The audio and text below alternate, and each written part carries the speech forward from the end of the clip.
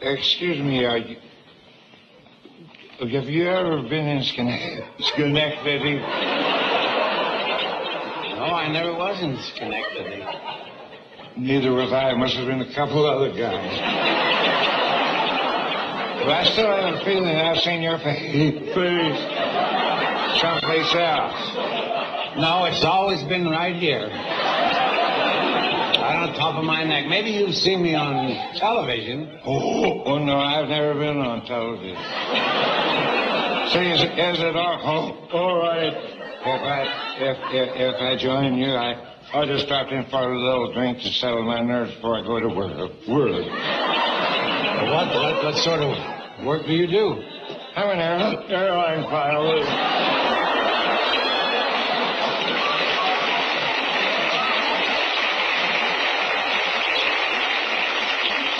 Well, how did you get to be an airline pilot? I used to be a bus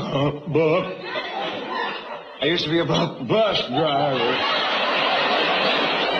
But I quit. Too many drunks on the road. What do you fly? Oh, it's one of those big gray metal things with sticking out on the side. Wings? Oh, you an airline pilot? No, I've been pretty high in my time. Did you ever have any close calls as a pilot? Oh, yes, especially since they moved the men's room to the back of the plane. I was on a flight from New York to L.A. a couple weeks ago, and the plane lost an engine. Oh, don't worry, it'll turn up.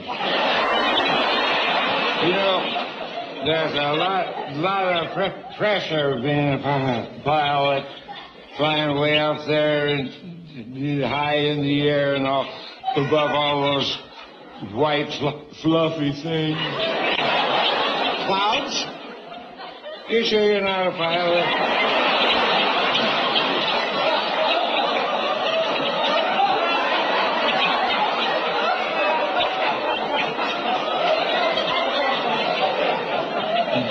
You know, at the same time, it's quite a sobering thought and a very inspiring feeling to realize that there are hundreds of people on my plane all depending on me.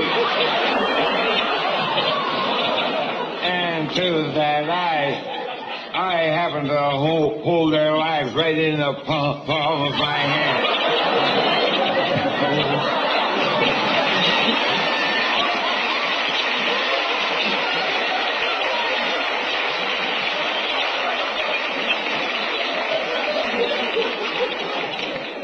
Oh, I got it.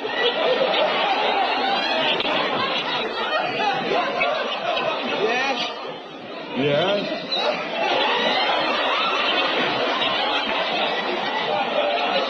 I got to get to the airport because I'm flying a 740. I'm flying a 747 to London tonight, and the plane is scheduled to leave precisely 1 hour and 43 minutes ago.